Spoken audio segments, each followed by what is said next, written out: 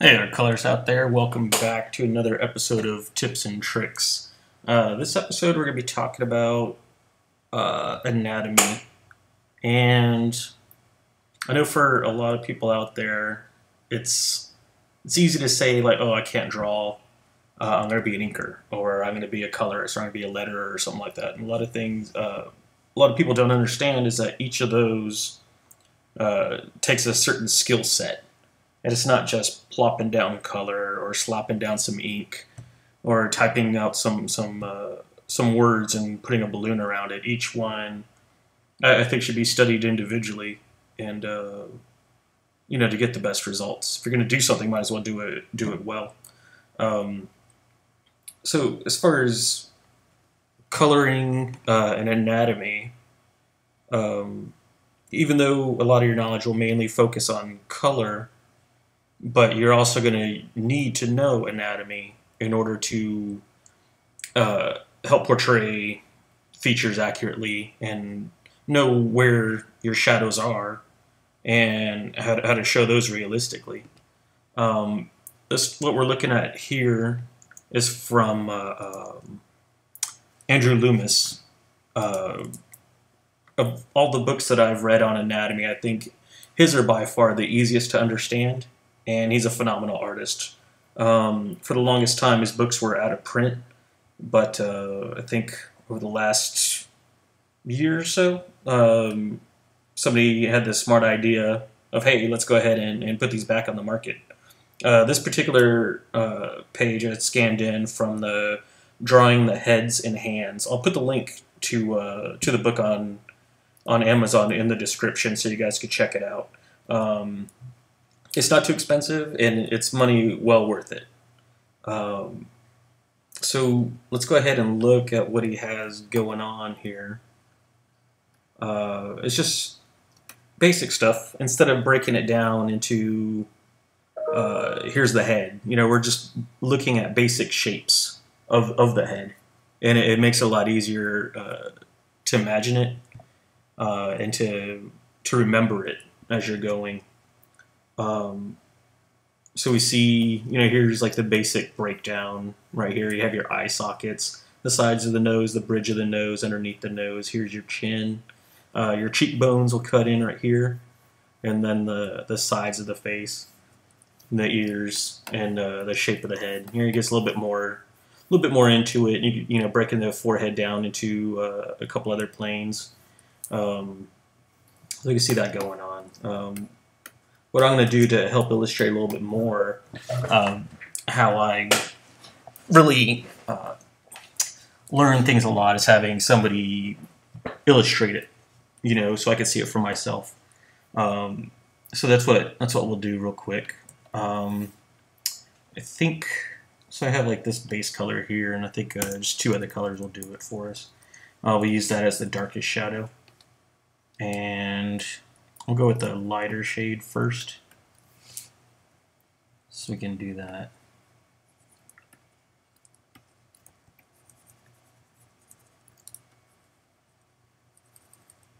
I'm just doing this really quickly. Do this area here.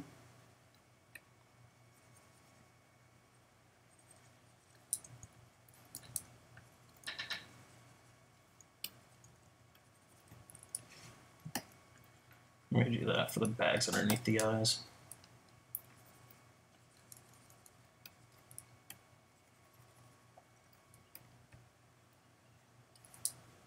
Bottom lip. Will this be darker?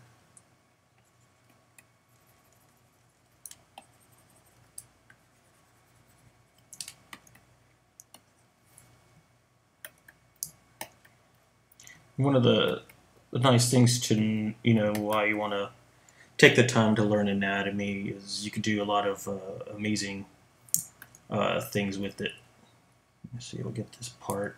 As far as dynamic lighting and getting a lot of mood going on, stuff like that, and we'll get into that in a later episode. Just want to talk about the basics first before we go a little bit deeper in it. All right, so we have our highlights Let's go in with the mid-tone now.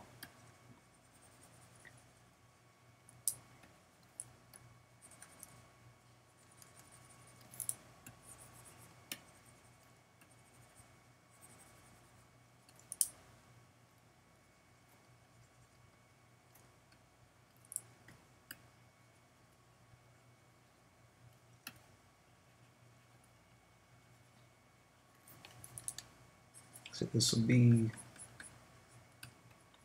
actually this part can be shadow. We'll do that. Yeah, that looks good. And again, every lighting scenario is going to be a little bit different, but these are just the basics of it.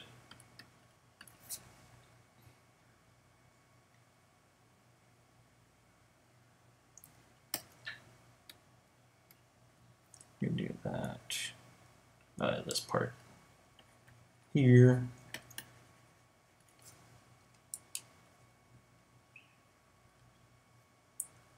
This guy here looks a little bit different.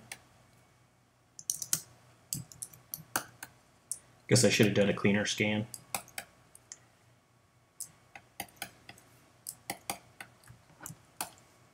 Yeah, alright, well, you get the gist of it. We could do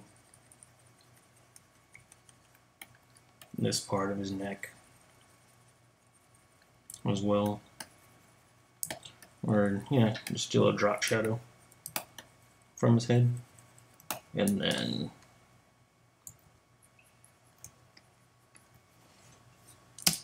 there we go. And then go a shade darker than our base as well to really show some of the shadows.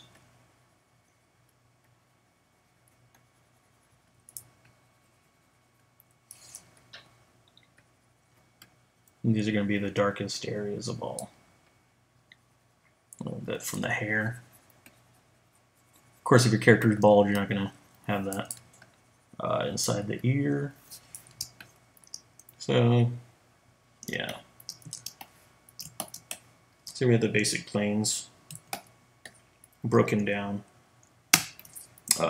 We could even do it with this guy. Let's do, of course, this one here is with the light source. Oops, got that layer locked. Coming straight down. Let's say we want to do the lighting coming from in front of them. On this one, we could do that because we know the basic planes. That's not going to be any problem to do that. So we'll go like this. We'll have this area be darker.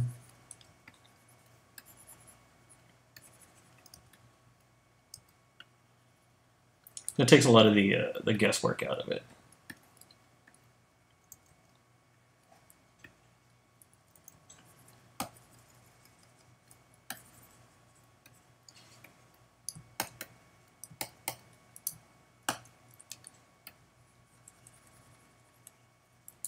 Balance shadow.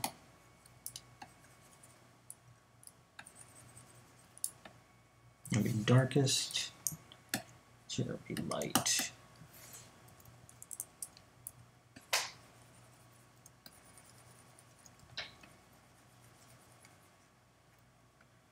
I'm gonna drop shadow from the ear. This part here will be dark. Let's do some highlights. This guy, this guy. Oops.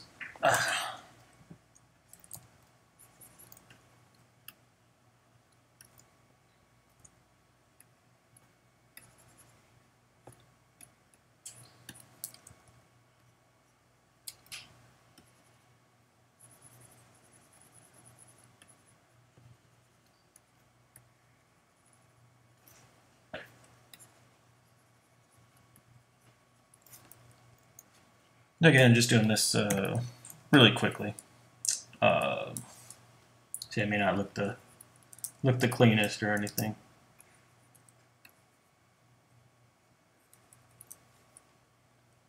So we do all that dark.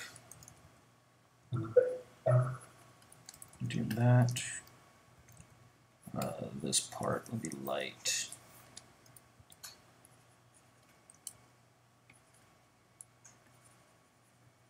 That part.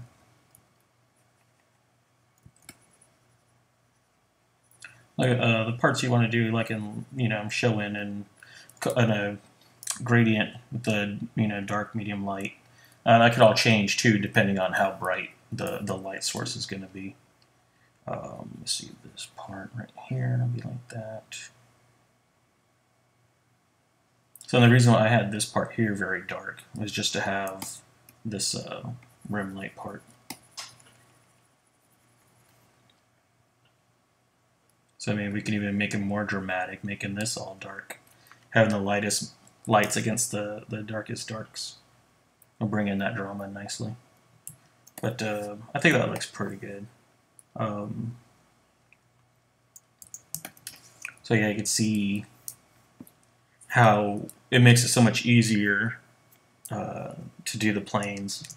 Now for a practical use, I have Daredevil pinup done by Jeremy Dale.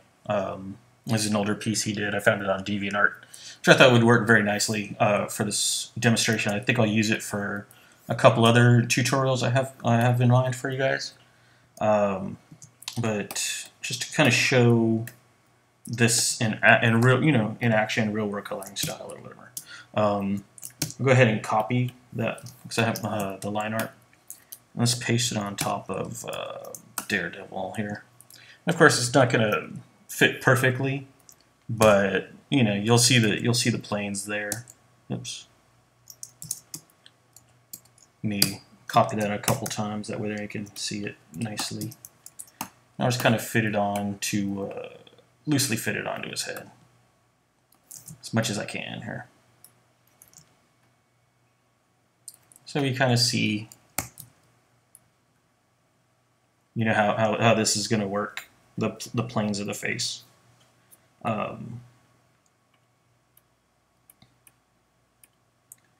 see. So we're going to have this plane here. I'll kind of sketch it out for you real quick before actually color it. So we're going to have a plane here. We'll highlight on the nose here. Let me move this over a little bit so the nose lines up a little bit better.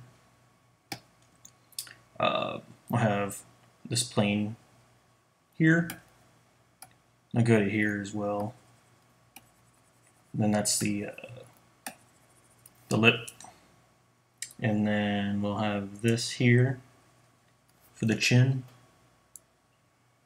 And then move this around a little bit more again so it lines up a little bit better. That looks alright. Okay, and now next we'll have be a little bit brighter.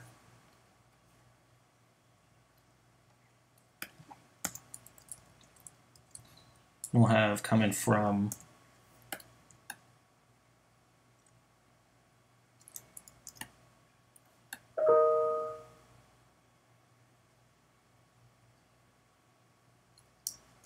oops, sorry, I just kind of got lost a little bit. From his eyes, we'll have this part will come down.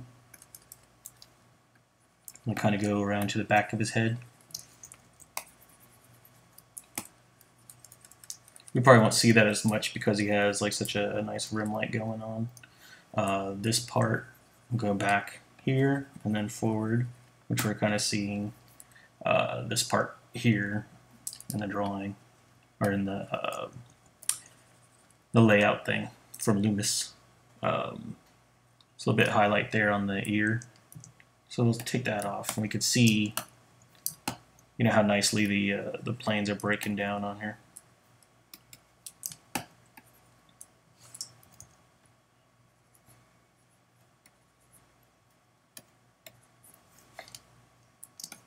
And then we get a little bit of highlight on that as well.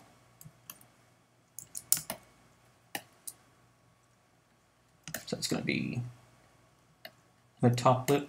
Oh, let me do that. That helps. So little adjustments here and there, but you could see how much just that basic quick sketching, how much that that helps define, you know, the anatomy of his face. So we got that. So let's go ahead and let me clean that up for you guys.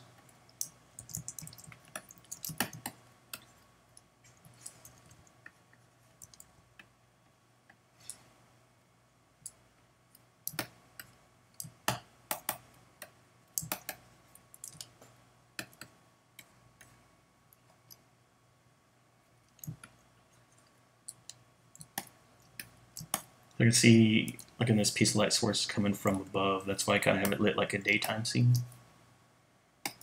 All right, so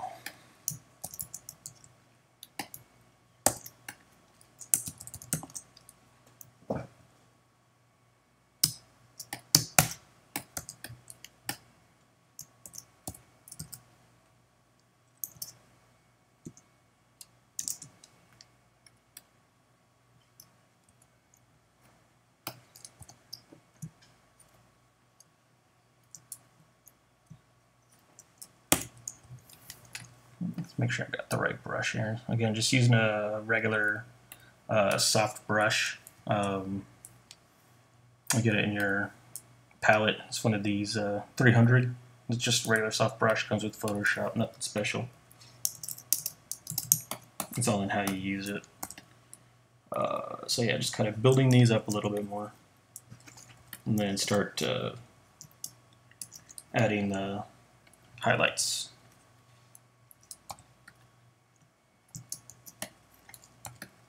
We had the planes kind of showing us where those are going to be. So I'm just kind of breaking them in a little bit more. I have my skin tone selection on a separate layer, and I have that layer locked. That's how I'm able to just do my selections wherever I want. Makes it a lot easier. You don't have to worry about being too neat and clean about it. And what I found is, like, the faster you do your selections, the more what's the word? More confident your coloring looks. So if somebody's spending a long time, you know, making like a real perfect selection, you could tell they've been working on the piece for a long time. Now maybe what I'll do here, maybe introduce like a little bit of this blue from the sky, and that'll just add a little bit of interest to the shadows.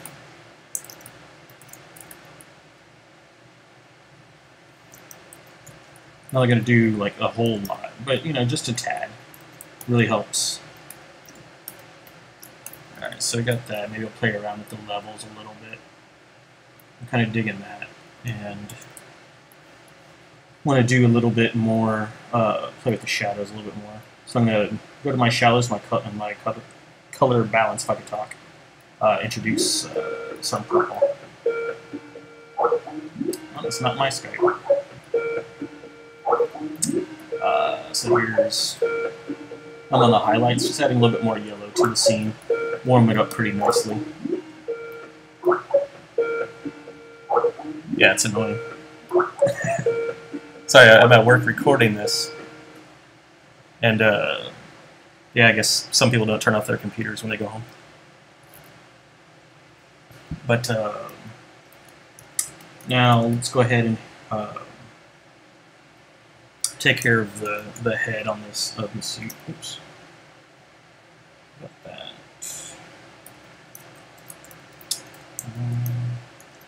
There you go. We'll go ahead and merge down like the skin tones I had on a separate layer. Go ahead and merge that down. Let me just figure out what I was doing. Hold on. Okay, got that. Okay, merge that down. Let me clean that up. Okay. Now I'm back on track. Actually, let me go back, clean up this nose a little bit. I don't like it.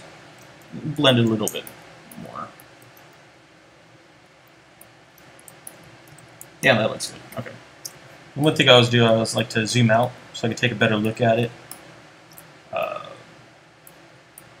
You know, you look at it like this all day long, you're not really going to have like a nice objective view of it. So I always like to zoom out and get a better look.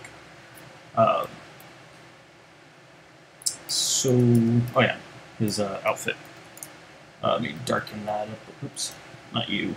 You. Darken it up, some saturation. Maybe add a little bit of blue to it. That way, there when I go back in with the reds, it'll really pop out nice. So let's get rid of this guy. So I got my red selected. I'm going to put it on its own layer and then lock it down. Let's see how this looks. Yeah, it looks good. A little bit brighter. Yeah, that's better. Okay, so I got the horns going.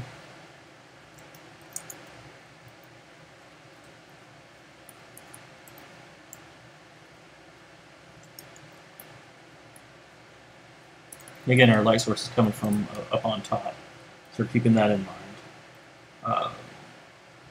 Again, we're going to be looking at the planes. We already kind of sketched it out, so we know roughly what we want to do. Oops.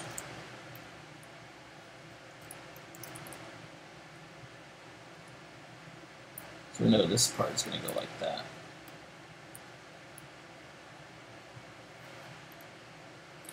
Deselect the horn so I don't actually recolor over that. I should have saved that for later.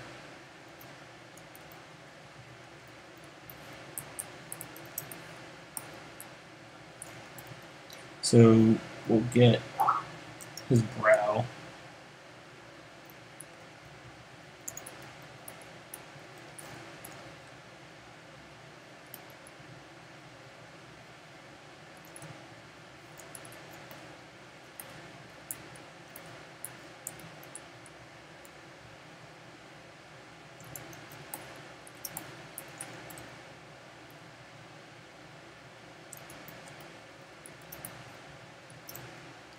Let's see, where was that cheek? So it comes out a little bit and then down. Okay, I think we got that. Goes out and then down. We'll just tie it in with this line to help sell it some more.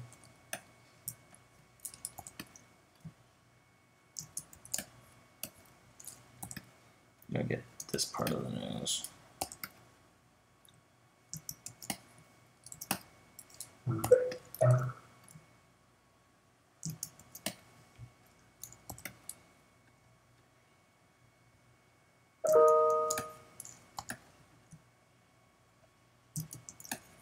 Oops. There we go. And maybe go a little bit more up here.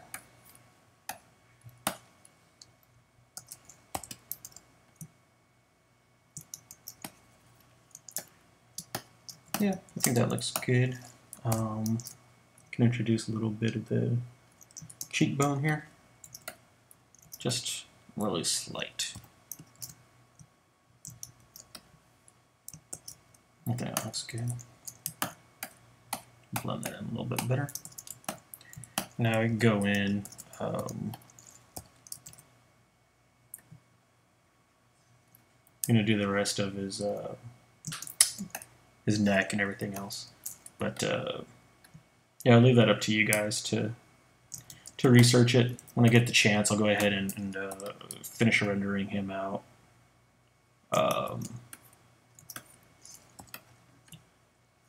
Sorry, getting caught up in the moment here.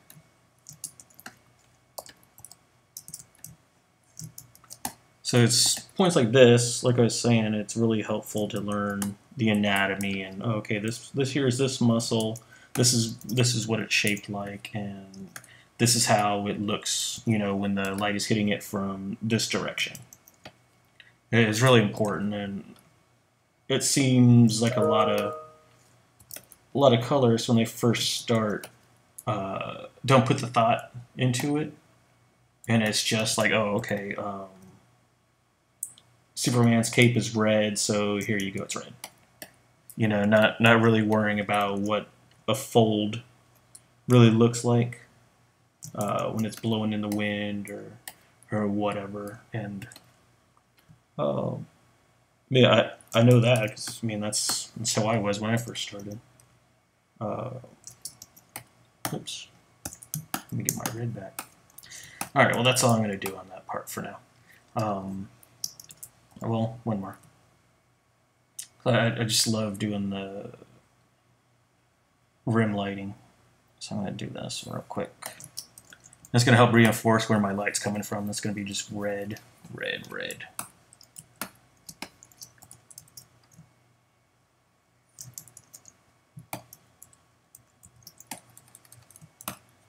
All right, now I'll stop. One thing we could do as well, let me put this on another layer just in case I don't like it. Kind of like we did with the skin tones, so just kind of introduce a little bit of blue to it, to this red here. So we have like just a taste of the reflected light from the sky. A real subtle. I think it looks alright. We're just erasing into that a little bit. Oops. Where's my eraser at? Oh. Let me get a soft eraser at 30%. Okay, yeah, you can see that. It's just real subtle. So yeah, I think we'll leave it there for now.